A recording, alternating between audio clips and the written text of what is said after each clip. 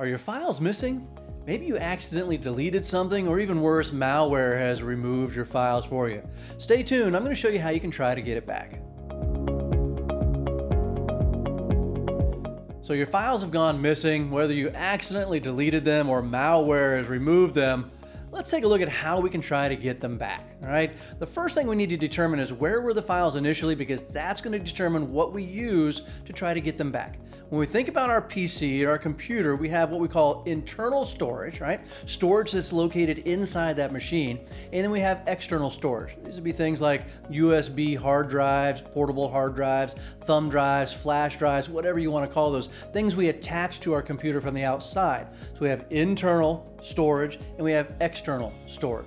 Windows treats that storage differently and handles the removal and deletion of files differently. So it's important we understand where our data came from. All right. So when we talk about internal storage, we've got a really good kind of a backup or a safety net called the recycle bin. It's going to be very handy. Probably know what that is already.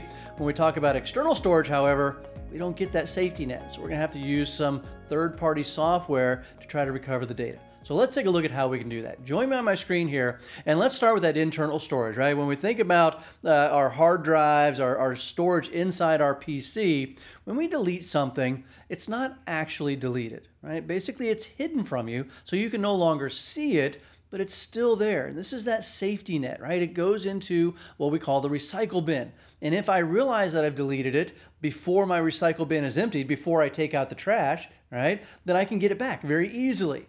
Now, once the recycle bin is emptied, once I take out the trash to the curb and they haul it off to the dump, it's not going to be so easy to get it back. So you've got this little window of time.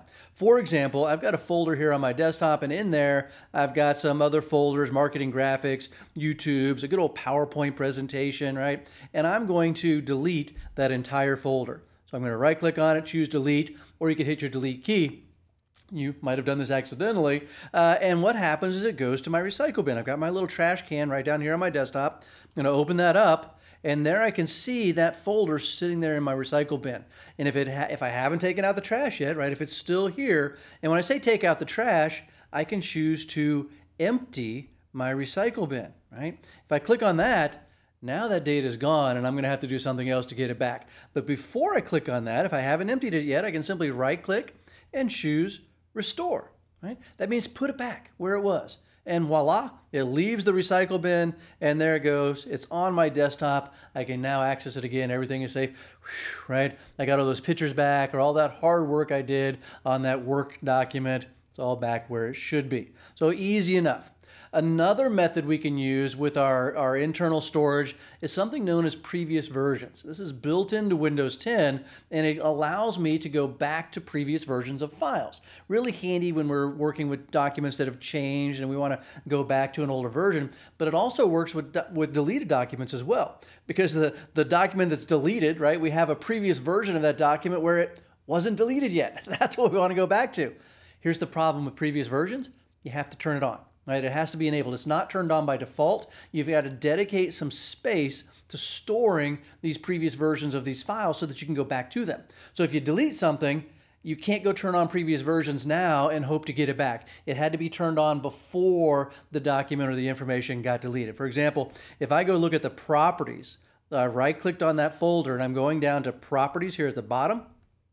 And on the properties, you will see a previous versions tab right there. All right. If I click on that, if I can get out of that, let's see here. Here it is. There we go. Sorry, my Zoom got stuck for a little bit there. If I click on previous versions, notice I don't have any, right? There are no previous versions available. So this is telling me that I haven't turned it on. We've got other shows where you can check out how to turn this on if you are interested. Definitely a good idea. It helps keep your information safe. All right. So those are a couple of methods you can use for your internal storage. If it's not in the recycle bin, however, if that's been taken out, or if it was on external storage, we've got to use a different method, because once they're removed from the recycle bin, they are permanently deleted. We can no longer access them through the operating system. That's when data recovery software comes into play. All right. I'm going to use a thumb drive as my example here, but again, it could be a portable hard drive. It could be anything that you've attached to your network externally. I have one that's called USB drive G here, and in there I've got a folder called File Recovery. It's actually got the exact same content in there, my graphics and my YouTube documentation, things like that. And what I'm going to do is I'm going to delete this. All right, so I'm going to right-click on it and choose Delete. And I want you to pay real close attention to the message that I get here, right? Notice it says, are you sure you want to permanently delete this folder, right? Because it's not going to the recycle bin. I'm not going to be able to get it back. Let's verify that, right? I'll zoom back out and notice my recycle bin down here is empty, right? The trash can is empty. I'm going to click yes, and my trash can is still empty. Right? It didn't go there because that's the way Windows handles external storage. It does not send it to the recycle bin. So now what do I do? Right? I'm stuck. I really need that data back. I did not mean to delete it, or maybe malware has done something with it. How do I get it back? Third-party software. Right? There's lots and lots of options for when it comes to data recovery software. Most of them work exactly the same, right? I'm going to show you how the one that I like and I use works, but honestly, any of them can do the job. Most of them are paid, right? They usually have a free version, but it'll be limited in what you can recover because they want to make a little bit of money, which is fine. So they might let you recover, just for round numbers, right? They might let you recover 10 files or 2 gigabytes worth of data. But if you want to recover more than that, you got to use their pro version or their paid version. So browse around, look at the different options out there, decide which one is going to be best for you, determining, if you want to pay for it or not, and how much the free version will let you recover. Some of them will scan your entire drive and show you all the stuff you could recover, but only if you paid, you get to recover all of it. So pay attention to that when you're looking at them. I'm using one called Recuva. And so what I want to do first, though, is when we look at a thumb drive like this, and you can see there's no data on here, right? This folder is empty because I deleted that folder. One of the things malware can do sometimes is it can try to hide your data, make you think that it's gone, get you to pay money or give them something, and then give you your data back. Well, the tricky thing is your data never left. They just hid it from you. You don't see it there, and so you're willing to do what it takes to get that data back when actually it was there the whole time. You just didn't know it was there. Right? So I want to show you a little trick here, and this doesn't work all the time, right? But it's definitely worth a try before you go to any more drastic measures. When you're looking at File Explorer, and I go up to my View menu, right up here at the top, right? I'm going to click on View. One of the options is to view hidden items. All right here it says hidden items. Notice it's unchecked by default. We don't normally see hidden items, but I'm going to simply go to View and put a check mark for hidden items, and look at that. There was data there all this time and I didn't even know it. I couldn't see it because it was hidden. Now it's still hidden, right? I've just turned on the ability to see hidden objects. Notice it's kind of grayed out, almost blurry there. So it's letting me know that it's still hidden. It's just showing me all the hidden things. To unhide it, to get it back, you simply right-click on it and go down to Properties at the very bottom. And then there's a check mark right here for Hidden, right? So I'm going to click on that to uncheck Hidden. In other words, don't hide it anymore. Click OK.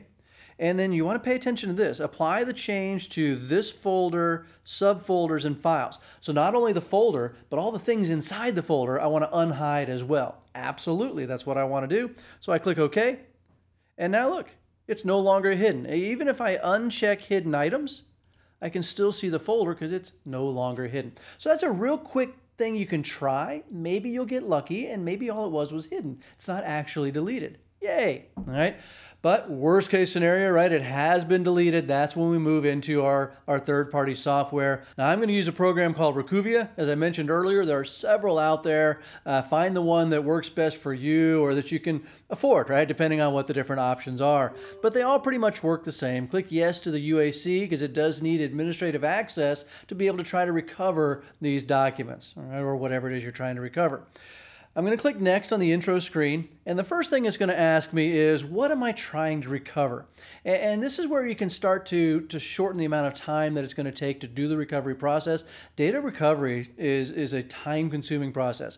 It's looking bit by bit by bit at these drives or the storage, whatever it is you point it to, trying to find these deleted files. Anything you can do to simplify what it's looking for or where it's looking can reduce the amount of time that it takes. I mean, it could take days depending on how much storage you have. And it's worth it, right? If you can get those pictures of your kids back, we definitely don't mind spending the time. But if we don't have to, why, right? So let's make sure it's as focused as we can on what we're trying to recover. My options here in most programs will be about the same. Hey, you want to find pictures, music, documents, videos, or all files, right? In my case, I've got a mix of files, so I'm going to leave it on all files. And I'll click next.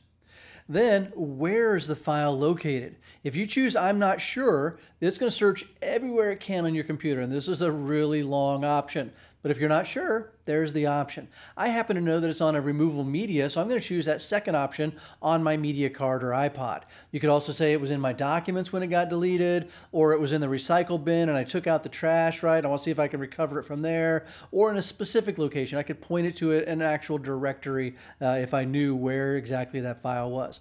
So I'm going to choose on my media card, and I'll click next. Now, if you choose this option and you know, like let's say you have 2 or 3 thumb drives plugged in, but you know the files are on thumb drive 1, right? Unplug the other 2. That way it's only going to search that one because you know that's where they were, and you don't have to waste the time searching the others. Make sense? All right, I'm going to go ahead and click next. And then here, it's giving me the option to do a deep scan. Typically, when we first run a program like this, let's just do kind of a light scan, if you will. Because if it has been deleted and it hasn't been overwritten yet, then it's going to be pretty easy to find. And this brings me to another point that I want to make. If you ever delete anything off of an external piece of media, like a thumb drive or a USB hard drive, stop using the drive, right? If you want to try to recover the data, the best thing you can do to increase the chances of recovering that information is to stop using the drive. Because of the way drives work, when you delete something, it's actually not gone. It's still there. It's just no longer visible to you. And it'll remain there until you save something else. And as soon as you save something else, we can overwrite what you deleted because you deleted it. So the system says, you don't need this anymore. I'll write right over it, right? So stop using it. You don't want to write over it. It'll make recovering so much easier.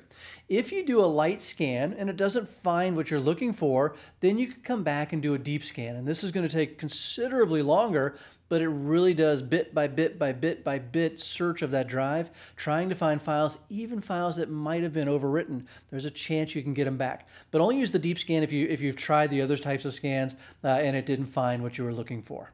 All right, so I'm going to go ahead and click Start. And it's a teeny tiny thumb drive that I used for this example, so it went really, really quick. That is not normal, right? Normally it'll take much longer depending on the size of the drive you are scanning. But here I can see all of these files that it's recovered, right? Or that it's seen. I shouldn't say recovered yet, right? It found all of my YouTube documents, and you can see the path in there, right? It was in a folder called File Recovery Marketing. Remember, that's the one I deleted. Right. And then down here towards the end, I can see no overwritten clusters. And notice the state says Excel. Well, if I make that a little wider, you'll notice it says excellent. So what it's saying is these files that I've found haven't been overwritten yet, and there's a really, really, really good chance that I can get them back. The state is excellent. You might see some that aren't so good, right? That say some of the clusters have been overwritten or the state is not excellent. You can still try to recover them, just understand that it might not be able to, right? It depends on how long it's been since you deleted them and whether they've been overwritten or not, all right? So now that it's found these files, I can choose individual files that I want to get back. Maybe I said all files, but I don't need all of them. I just want to find a couple of them, or I can check all of them, right, and restore them. And then you're going to click Recover. All right? And then it says, where do you want to put them? I'm going to put them back in their original location on that USB drive, and I'll click OK. But you can put them anywhere, right? Maybe that USB drive is giving you trouble. You want to put them somewhere else. I'm going to click OK.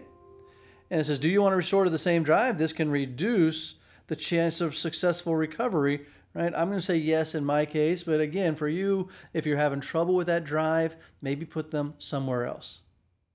All right, we'll let that run. And there we go. I see I get a total of 29 files fully recovered.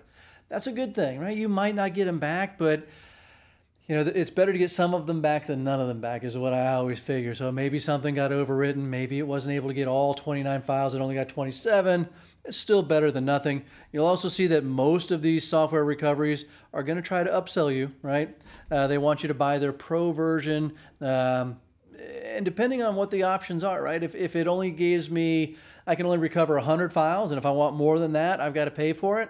Then there's your chance, right? You can go and pay for that. So different programs will have different options and different paywalls, right? When you're going to hit that paywall. So take a look at it. Like I said, this one's Recuva. There's a lot of them out there that can do software data recovery. Find the one that works for you, or try a couple different ones. And that's another good point I should throw out there. If this one didn't work, I wouldn't give up. Right? I would go find another program and try it. I still wouldn't write to that drive. I would keep it safe and maybe try a different one and see if it has any better luck recovering those, because they all, work about the same, but it's worth trying a different one if one of them doesn't work. Don't give up. There's still hope. So hopefully that'll help you in your endeavor to restore data that maybe you've accidentally deleted or malware has taken away from you.